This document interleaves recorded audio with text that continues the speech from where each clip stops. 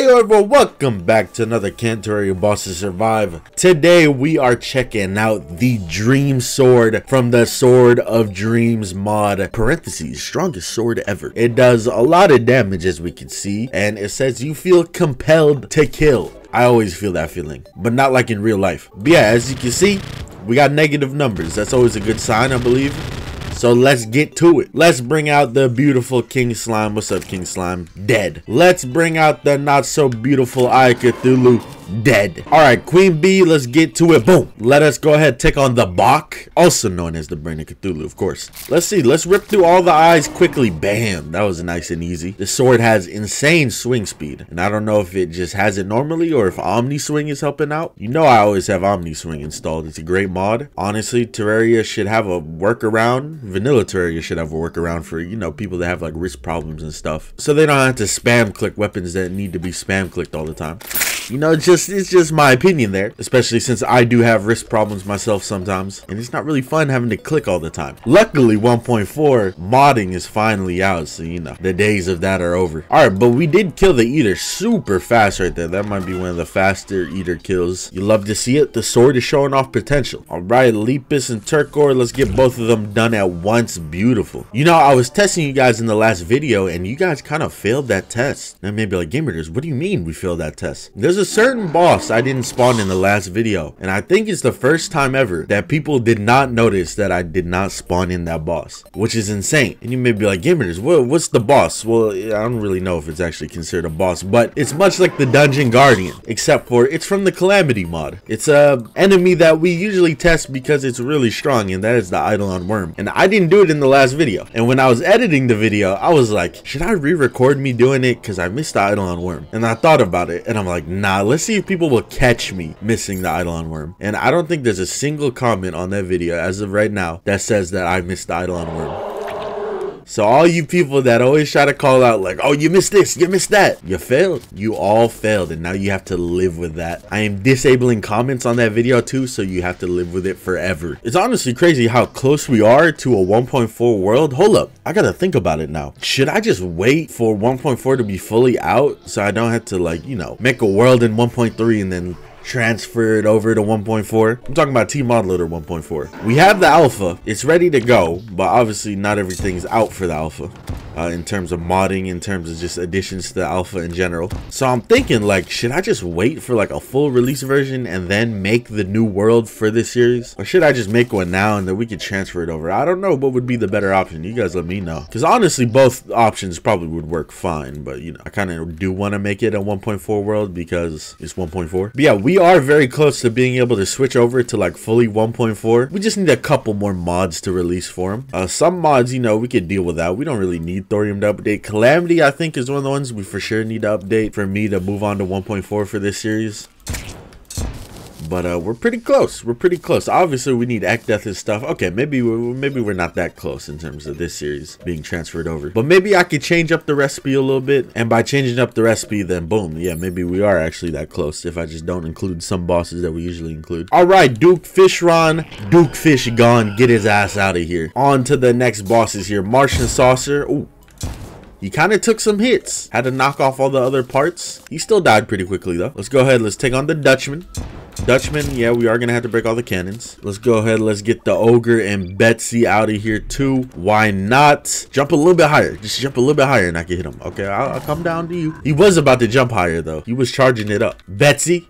Boom, right into me. All right, we have 3 bosses right here. Let's knock them all out at once. You'll love to see that. Super satisfying. Top 10 satisfying things in Terraria. Number 1. You know what number 1 is? Getting warding or whatever reforge you're looking for on your first attempt. Now that's the satisfying thing right there. That might be the most satisfying thing, honestly. Or getting like a drop you're trying to farm for on the first try. Woo, that's the type of thing to make you bust. All right, I'm gonna do the thorium bosses now. Why not? Let's change up the order a little bit. Ooh, beautiful. Nice gore explosion in my ear. Dream Eater. Bam. We chilling over here with the boys. They're making an appearance today. Get them out of here. Let's just start swinging. Get the cultists out of here immediately. And then, of course, let's speedrun. Let's speedrun. I'm going for top tier speedrun. One of the fastest runs, maybe. No, actually, we've had some really fast ones.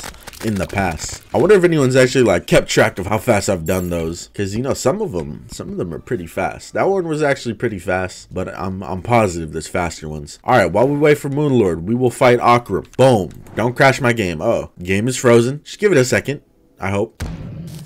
There you go. It took a long time, but it did actually work. I want to get that top eye right away. Boom, I got it. Nice. We're going to get that right eye. Maybe. Hold up. I'm not teleporting. Oh, I forgot. Rotted Discord, like, just straight up doesn't work with all the mods I have installed because they nerf them to hell. Like, you know it's bad when the Rotted Discord won't even let you teleport, period. Because all the mods I have installed are nerfing it. Usually you can teleport, you know, you'll lose your life for it. But no, the mods I have installed won't even let me use it. All right, let us take on the mutant. Boom, what's up, bro? This might be a little bit tough. Okay, I missed the swing. He'll come to us, right? Please come over here. I just want to move on to the next boss. There we go. This weapon has done great so far. I'm honestly impressed. Let's get to the real test, though. Damn it, I didn't have my sword out. All right, don't you wrap back around? Uh-oh. Did I speak too soon? I think I spoke too soon. I think my praising of the sword came too soon. It was doing so good up to this point, but this is usually where a lot of weapons, I guess, fail. Makes sense, honestly. All right, it's all good. It's all good. Unless I want to sit there and do that for like 10 minutes, we're probably not going to be killing dog. We might as well test the second form, of course. Second form. Okay. On to Yaren. I'm actually interested to see, will we kill it? Probably. There is a chance. That was good damage. May not be an insta-kill, but it was good damage. Big, good damage is still respectable. May not be an insta-kill. It may not be like a enemy deletion or boss deletion from the game, but it's still respectable. All right, phase 2. And he's gone just like that. All right, on to Supreme Cal. I feel like we already know the answer for Supreme Cal, but no, I'll do it anyways. Look at that. Supreme Cal's actually like in the arena for once. That's surprising. All right, Sepulcher. Where are you? You never know. Okay, now you know. We're actually doing like good damage to Sepulcher though. Like, look at the health. The health is actually moving. Hold up. How did that work? I really don't know how we killed Sepulcher. But then we do like 0 damage to Supreme Cal herself, so I have no idea, to be honest. That's very interesting. I've never seen that happen before. On to the next boss then. All right, we're back here. Had to refresh the world because I didn't feel like killing Supreme Cal any other way. Let us fight the Eidolon Worm. I do not think we will kill the Eidolon Worm, but you know, might as well try anyways. You never know. I killed Sepulcher, so you never know. Okay, wait, hold up. I have a feeling if I could actually just like hit it. Come back here. Okay, I'll hit you in your tail then. No, the tail doesn't count. If I actually can hit it, no, never mind. No, we're not doing that much damage. Because I don't know. I just have a little extra hope. I killed the Sepulcher, so maybe the Eidolon Worm is killable. It might take a while. I kind of don't feel like sitting here and doing that. Okay, you win this time. All right, we'll fight the Ugandan Knuckles, and then we'll fight Echdeath to end it off. We don't need to fight Bill or anything else, honestly. I feel like this weapon has kind of taken the L here at the end. It's all good. It still surprised me by killing the Sepulcher. It also did kill Yarn, but oh, okay. I think we might have our answer for Echdeath. But let's see. You never know. You never know. We could be surprised. What in the hell is going on in this episode? We killed Echdeath. We could do it multiple times. Left side, right side, it doesn't matter. Okay, I'm just completely like baffled. I'm speechless. I don't know what to say this episode. But yeah, I hope you guys enjoyed the video. This sword, the Dream Sword, has honestly impressed me. It's such a unique weapon in terms of what it killed, what it accomplished, and what it didn't accomplish. I honestly don't have any words for it. It actually has a pretty cool looking sprite too, so I don't even need Pudis to like fix it up. So like that's a plus. But yeah, make sure you guys check out the mods in this video. Shout out all the mod developers. Make sure to keep on leaving more OP weapon suggestions. I'm slowly starting to knock out some of them. But yeah, hope you guys enjoyed. I'll see y'all next time.